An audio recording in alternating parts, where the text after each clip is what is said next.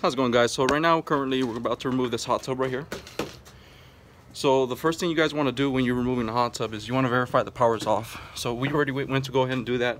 You want to go check where the breaker's at. How do you know where the how do you know where the electrical source is coming from? Easy. Just follow the conduit.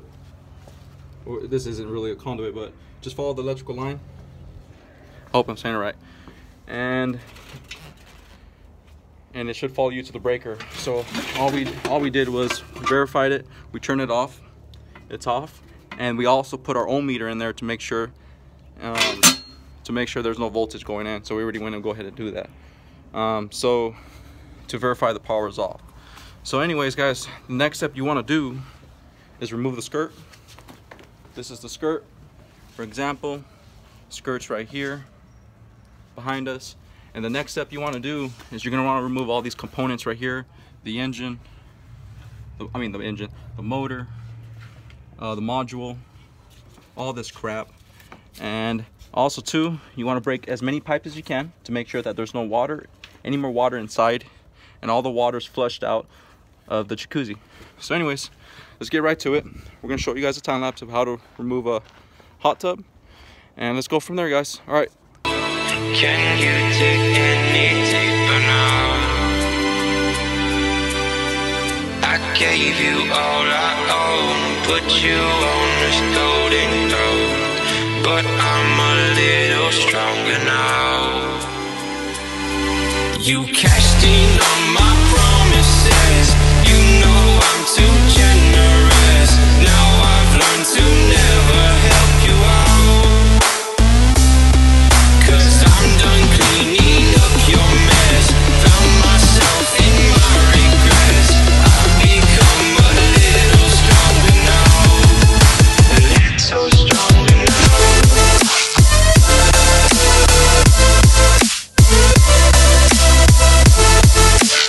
So the last step you want to do, guys, is before you leave, this falls down to liability, and what you want to do, cut it a little bit better.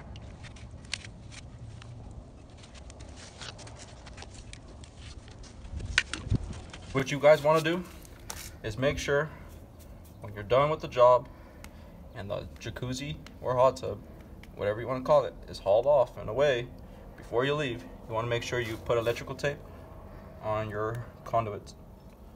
You don't want these lines touching each other, because if someone was to accidentally turn on the breaker for any reason, and these lines were to contact each other, you could burn down the house. So what you want to do is when you're done, you want to verify, you want to take a picture. You want to take a picture that you did use electrical tape on these lines, so you're no way held liable if something was to happen. So tighten these up pretty good. You want to tape up, obviously, each individual line, so they won't come into contact with each other.